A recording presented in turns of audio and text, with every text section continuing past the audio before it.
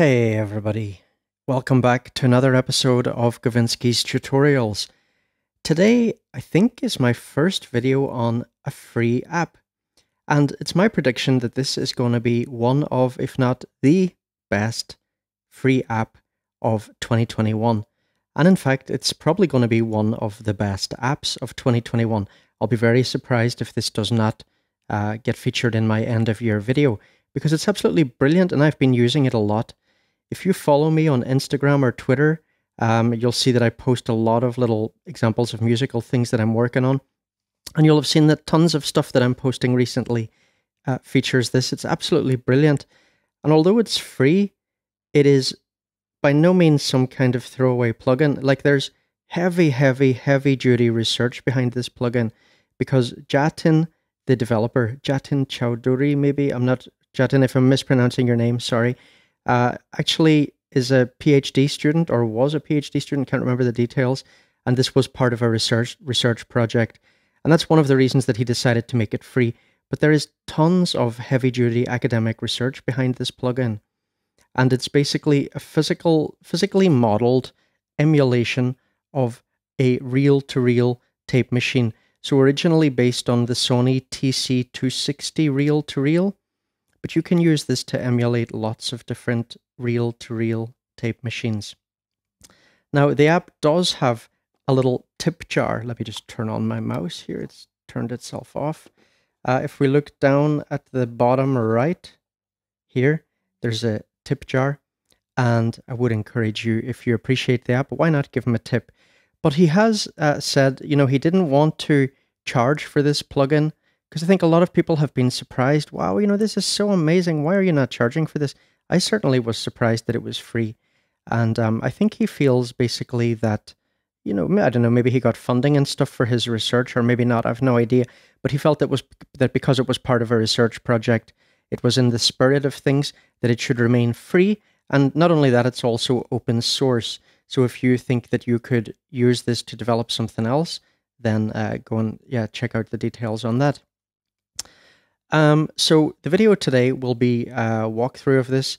At the end of the video, I'll put some of the examples of things that I've been using this on recently.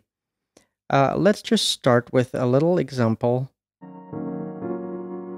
So here, if you hear, I got a nice piano sound being played by Ravenscroft, and this is coming from, it's disappeared here, piano motifs. So piano motifs, which I've also done a video on and is a great generative app, is providing the MIDI for this.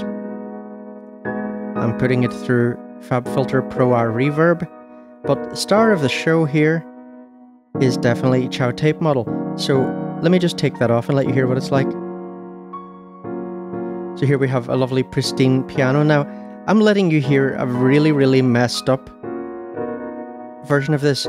This is something similar to, maybe especially this one.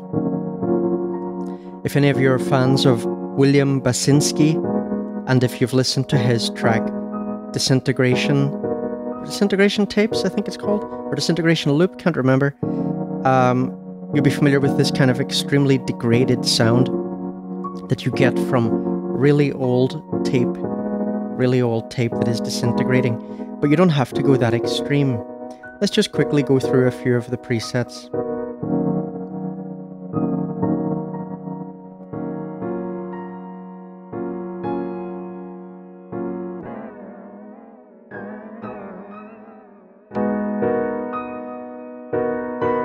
Just to give you some idea of some of the different flavors that are available. And if you don't know what underbiased is, soon you will when I walk you through the app.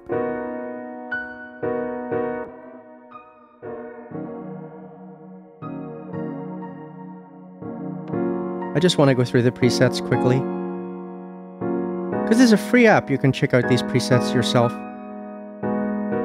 My main aim is to walk you through this without you needing to read the manual. I've done that work for you, and if you appreciate that, everyone, do please give this a thumbs up.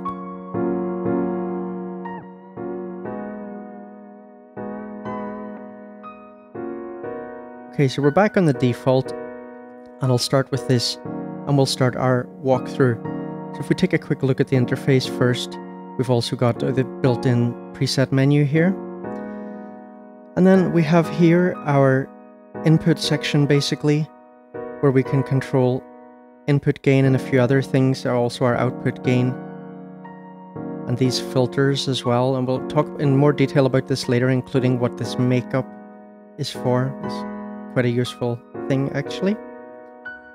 And then here we come into the main, this is called the hysteresis section, where we have these controls that shape a lot of the things that are responsible for the real analog warmth sound that a lot of us associate with tape, as well as a bit of a distorted sound that you can get when you push things.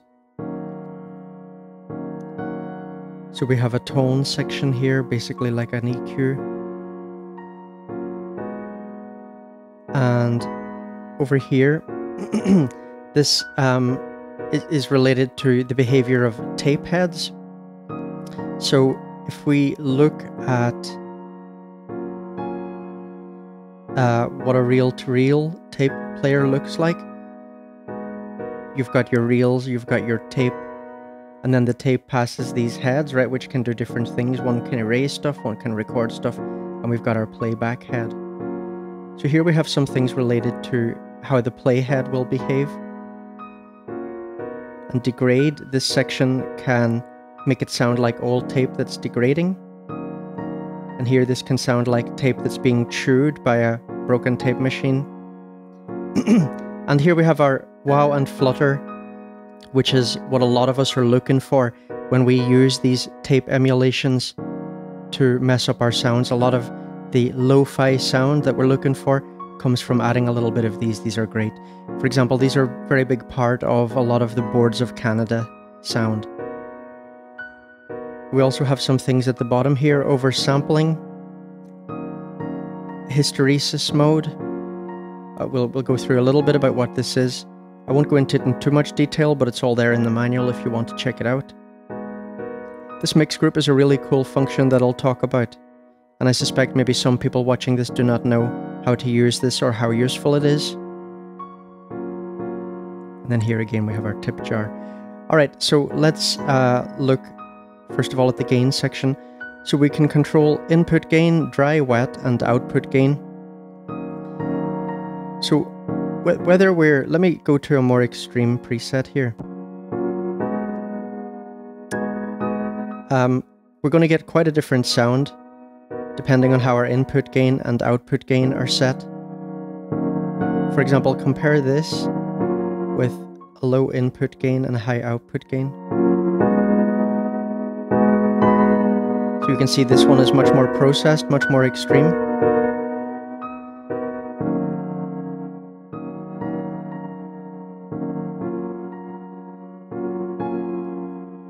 Now let's go back to default for a minute.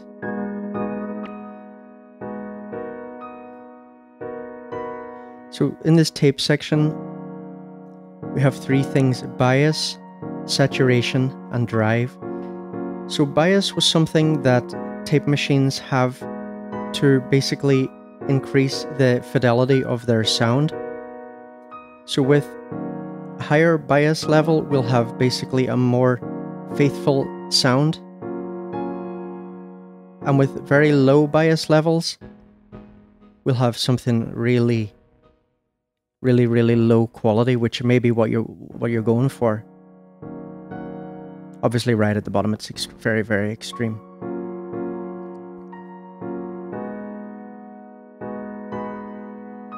So the saturation, the drive will amplify the hysteresis effect, which is basically the magnetization process that is responsible for a lot of the character of tape.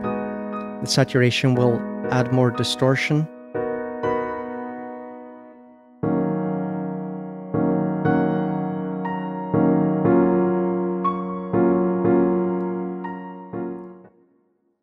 If we take the drive all the way down, it'll cut the sound out.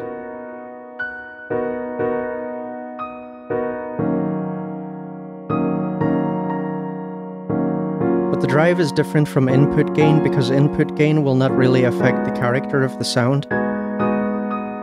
in the same way the drive will.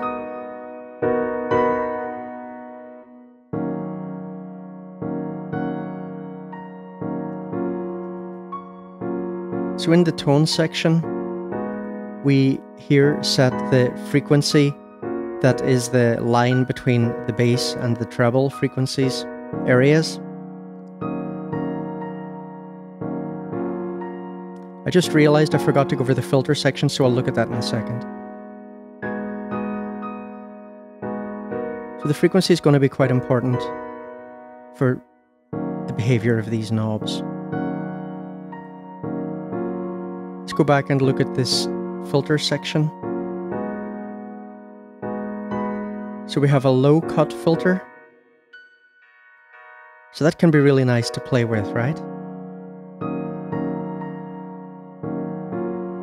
And a high cut filter.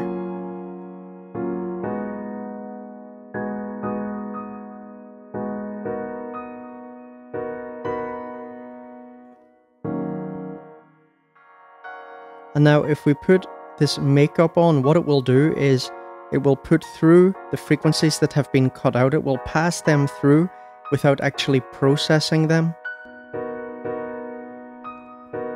So this is giving you some control over the frequencies that will get saturated. But I'd want to mention here, just briefly, the Real Bus plugin by Tone Boosters. That is also a fantastic tape emulation, and that gives you much more control over exactly what gets saturated. So if you want a degree of much higher control over things, you may want to check out Real Bus. I did a video on that, and it's a brilliant app. I also did a video on Audio Tape Pro, so I'll try and put links to both of those above if I have enough links. In this video, we're limited to 5 links per YouTube video. If I don't, just go and search in my archives. So both very good effects that can do things that this can't, like for example, Real Bus has a great delay section, it's got great flanger section, and so on and so on. All these apps have their own pros and cons. Obviously a huge pro of this one is that it's free. But if you like tape sounds and you like lo-fi stuff, I would encourage you to check out my videos on those other 2 apps and maybe get them.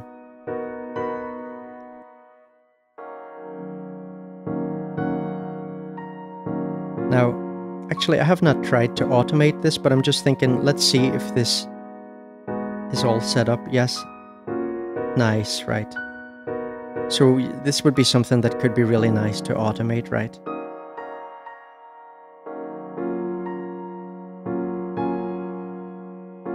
Lovely lo-fi filter waves.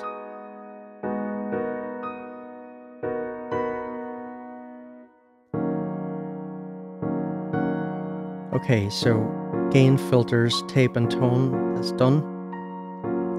Now here we come into this loss, degrade and chew section. So first of all, we turn these on and off here. And these are independent of each other. So this is something weird, by the way, because here in the WoW and Flutter section, if I turn this off, this one also gets turned off. So in this section, these are not independent of each other, and I wonder if that's a bug.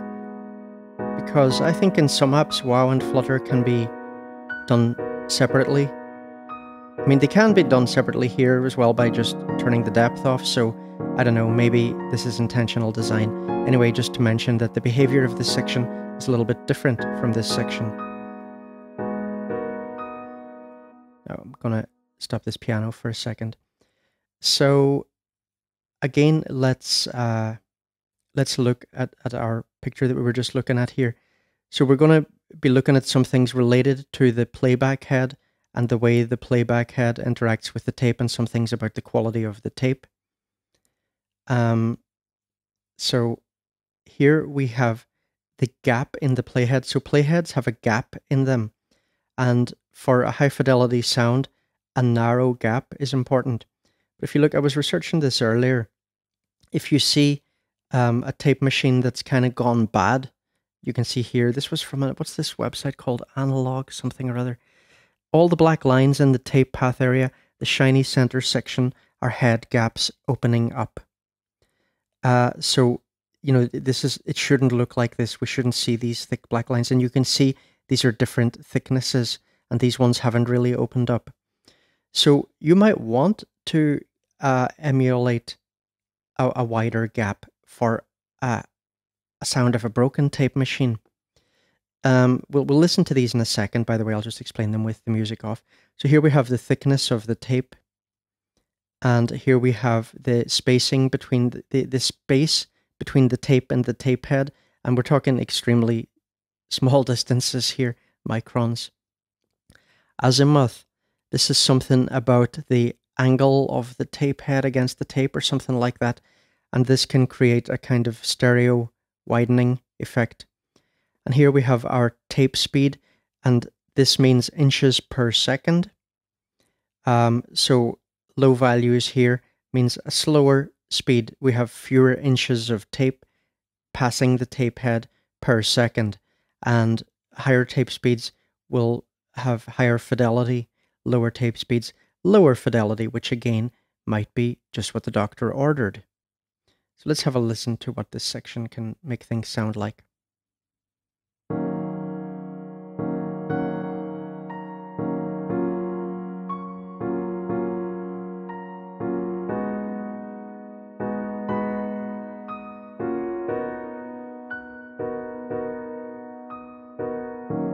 Now, how these behave will depend very much, you know, how these affect the frequency response will depend on the tape speed a lot. So I'll actually start with a low tape speed because things will be a lot more noticeable. Do you hear how much more noticeable that is?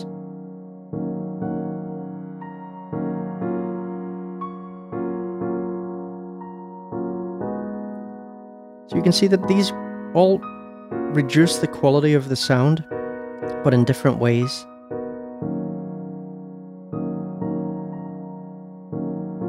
They affect the frequency response in different ways.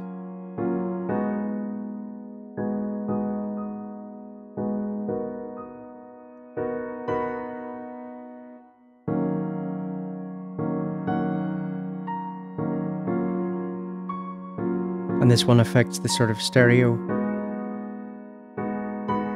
This can be quite subtle.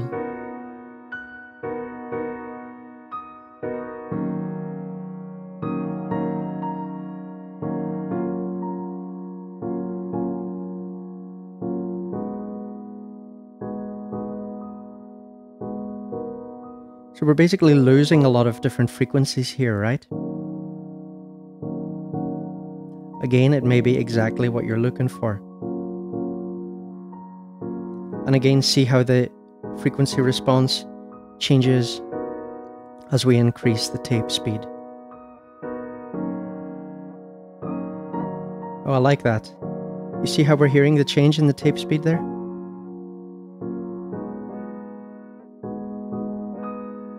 Nice.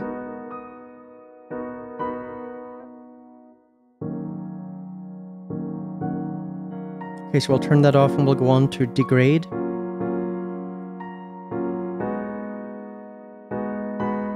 So we need to put up some depth here. Now here we can, so this is going to multiply it by 0.1. In other words, it's going to divide it. So this will allow this to move in much smaller increments. So if you want a subtle effect, you turn this on.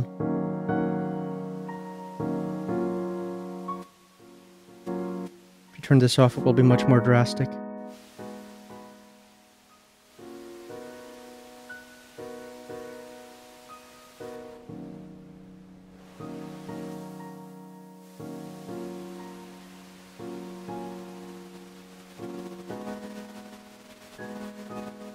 So here we're bringing some randomness into the effect. It gives a rhythmic quality. And here we're putting an envelope on that.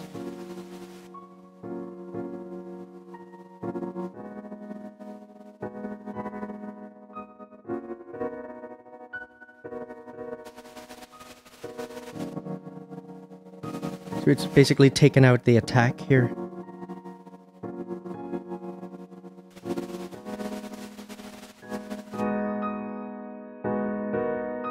Now this true one is pretty radical.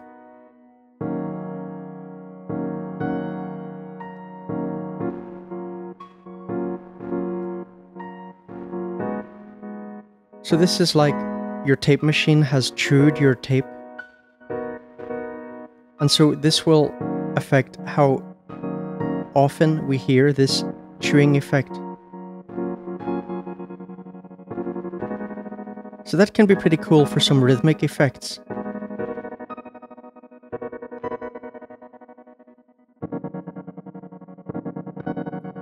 It's almost like a tremolo effect here, in fact. And again, we can bring a bit of randomness into that.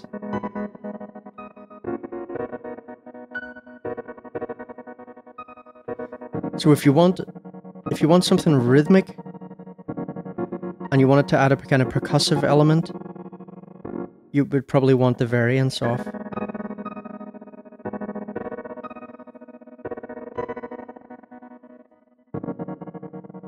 It depends what you're looking for, of course.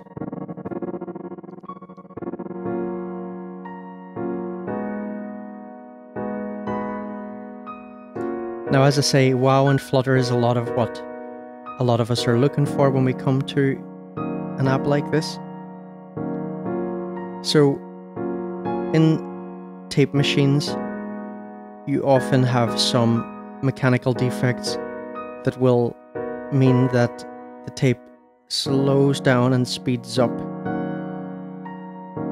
And Flutter is a much faster effect than WoW.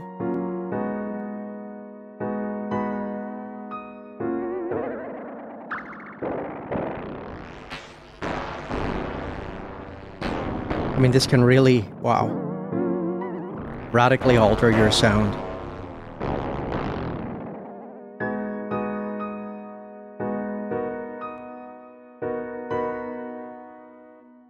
It's not doing anything right with... We're not hearing anything anyway, when the rate's right down. Okay, so that's what Flutter sounds like. And then WoW. I love WoW. I personally generally use it at a very slow rate.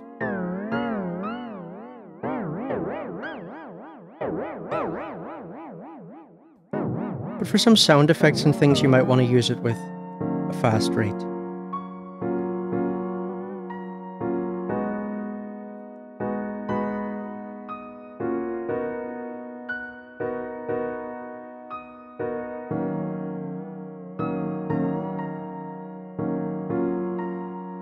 I just love this kind of thing.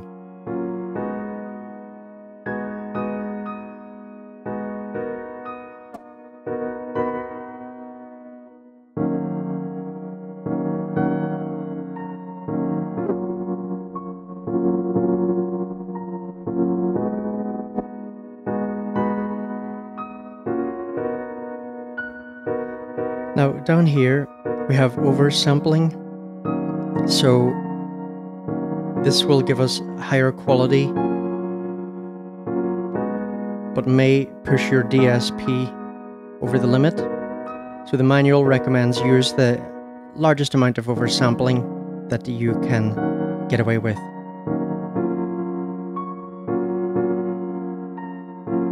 We're getting away with that here. I mean, we've got a very simple session going on here.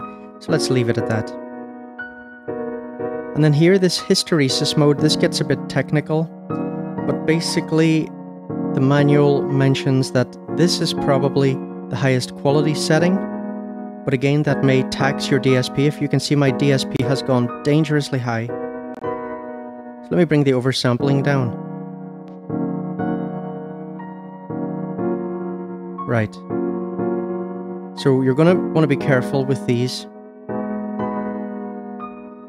So this one, maybe choose this if your system can handle it.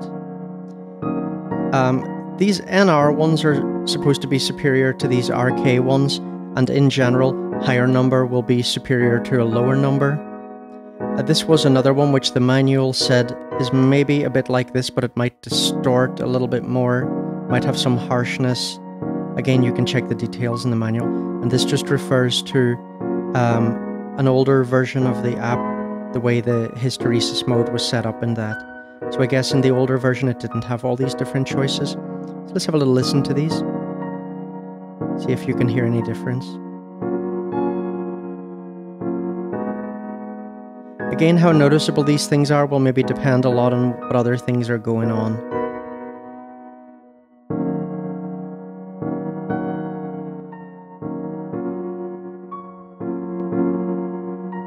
You can hear some differences here for sure. Now this is cool. Mixed group. So, turn this off a second. So this is a little bit like, let's see, in AUM, okay, we'll open up another channel here. So if you're an AUM user, you should know that we have this thing here, multi-bus audio unit instances, where we can use to open multiple instances of apps that are linked to each other, linked to instances of the app that are running in different channels, like here, for example, right? Like here, this compressor here is linked to this one. So this is basically, in Chow Tape, it's basically got its own inbuilt version of this multibus thing. So if we look in here, we will not find that coming up in the multibus section. But what we do is this, right? Let's say I open up another instrument here. I'm not going to do this, I'm just going to explain it. So imagine I open up another instrument here, and imagine then I want to open up a Chow tape. And imagine I want this one to be linked to this one. So if we remember, oh, I didn't set it here yet, okay. So let's here choose, let's say number 1. It doesn't really matter what number we choose, but let's just choose number 1.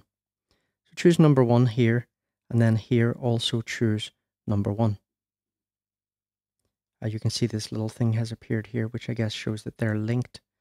So let's look at both of these on the screen at the same time.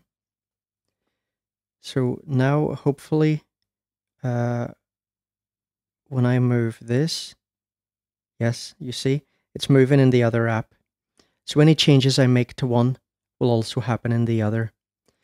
And so the point of there being a few different numbers here is that I could have these ones, for example, I could call this group 1.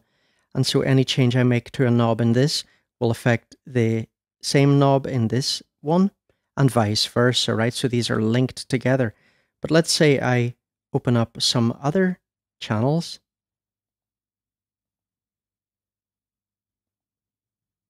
And let's say I want to put Chow Tape on those as well. But let's say I want these instances to be linked to each other, and I don't want them to be linked to these. Then I would just assign these to a different number mix group. See, we're getting a bit of DSP spike there. So I could give this number 2, for example. And this one I could also make number 2. And you see this has a different color now. But anyway, let me close those because this is a heavy-duty plugin, especially as you remember, I put up the oversampling and the high-quality hysteresis mode. So, yeah, I mean, if you want to, if your system can't handle it, you just, again, you can consult the manual, or just basically maybe go for some of the, like try this STN, for example. And really, the most important one, I think, is the oversampling. So if it can handle it, just choose a lower oversampling amount. Okay, so now I'll just say goodbye, but what I'll do is I'll let you hear some of the examples that I've, as I mentioned at the start of the video, some things that I posted on Instagram and Twitter and so on. If you'd like to follow me on Instagram and or Twitter, if you look at the pinned comment at the top of the YouTube comment section, you'll find my Instagram and Twitter account details there. Or just go to Instagram or Twitter and just search Kavinsky's tutorials and you'll find me. I generally only tweet or post stuff on Instagram that's related to music, very rarely other stuff. Almost everything is iOS music related. A lot of little videos with clips of things that I've been doing, showing different apps working together and stuff. Sometimes when I get a new app, but I haven't made a video on it yet, I put some little teasers and stuff out there. So anyway, maybe see you on Instagram or Twitter, folks. Again, if you haven't done it yet, please do give this a thumbs up if you liked it.